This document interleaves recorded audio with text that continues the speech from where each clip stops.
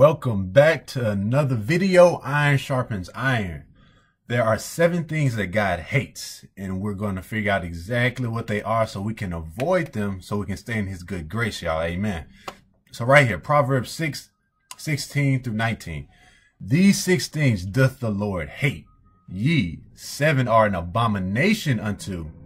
In other words, here are 6 things he hates. Correction, there's really 7 of them.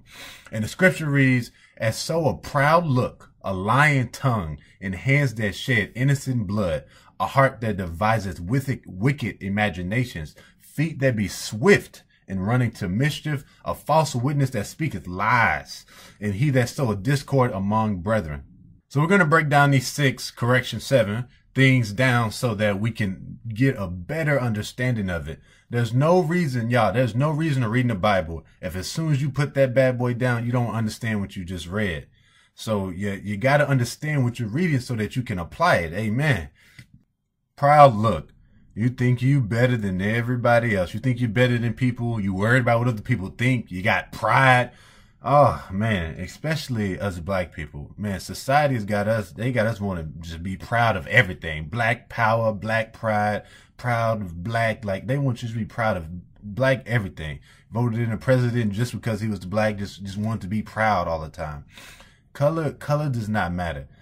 I'm telling you, they want Jesus to be black. Brother, did you know Jesus was black, right? You know, I'm just saying, you know, it doesn't matter what color he was. It doesn't matter. The color of Jesus does not matter. It just matters on who's living by his word and who's not.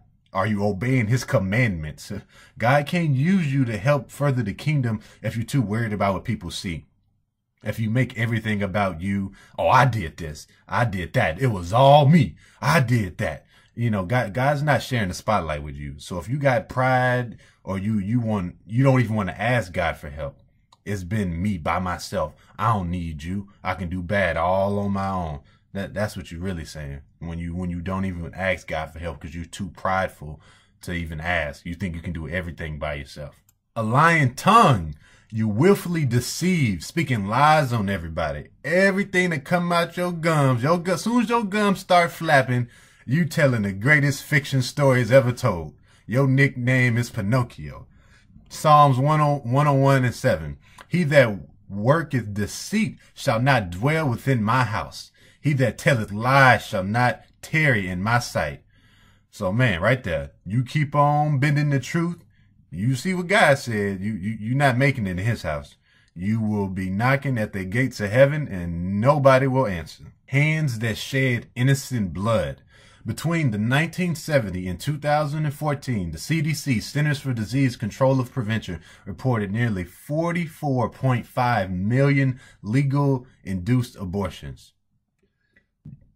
And this is only in the U.S. It's not counting all the other countries, and it only went up to 2014. So we all the way in 2018, man, I couldn't even think about where that number's at now. Proverbs 1:17. Surely in vain the net is spread in sight of any bird. In other words, what it's really saying, you don't get caught in your own mischief. If you take a life, I know that's a touchy subject for a lot of people, but regardless of the matter of what the situation is, you know, you can't kill, especially innocent blood. Man, God does not like that. That baby had nothing to do with none of that. It's not his fault. You know, it's not really, it's your decision to make it. But again, that's something that God frowns upon. Heart that devises wicked imagination.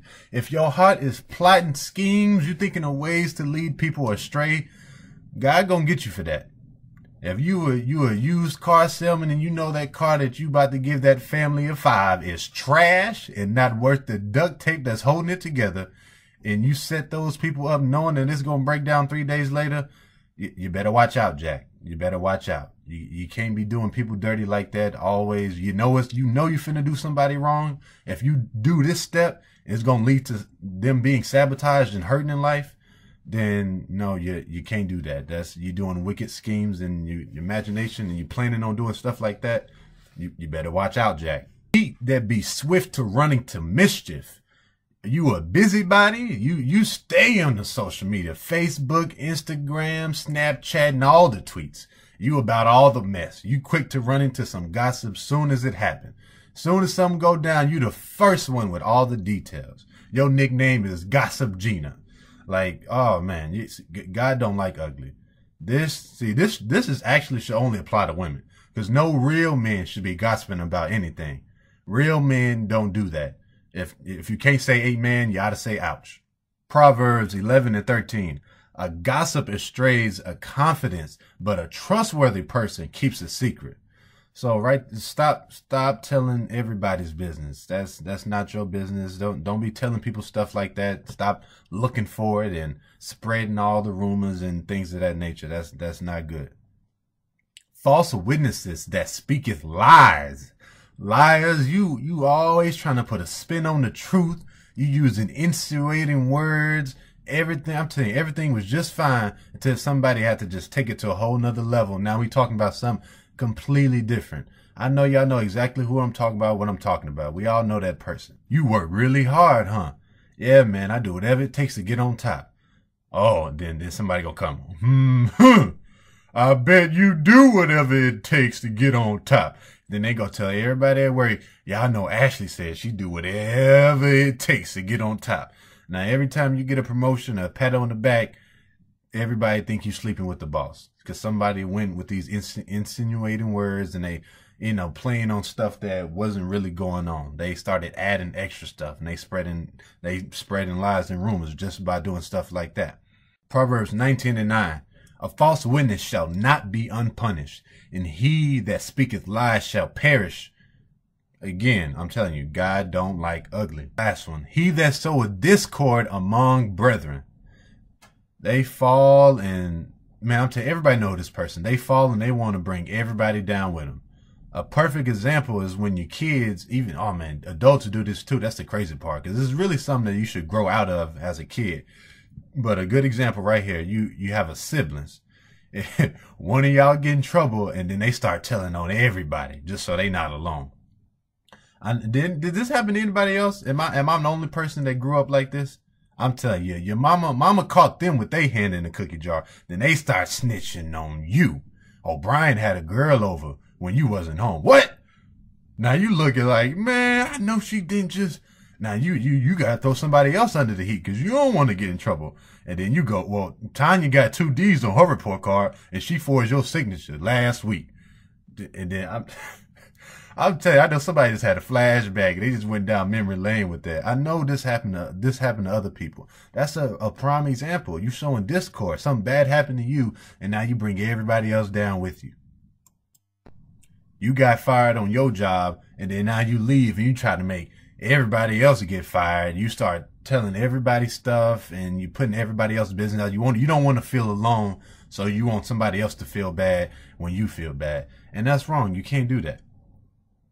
And I know everybody, including me, myself, everybody is guilty of doing something on this list at least one point in time in their life. So here's the good news. I know everybody like good news. The good news is, y'all, that if you've been doing all 7 of these things, you've been doing them every day, all day, your whole life. If you repent and ask God for forgiveness, then you good. You can't go back though. That's the important part. You can't go back to what you was doing. When you repent, that means to turn away. You ask for forgiveness and you turn away. So after you ask for forgiveness, you can't go back to lying on people no more.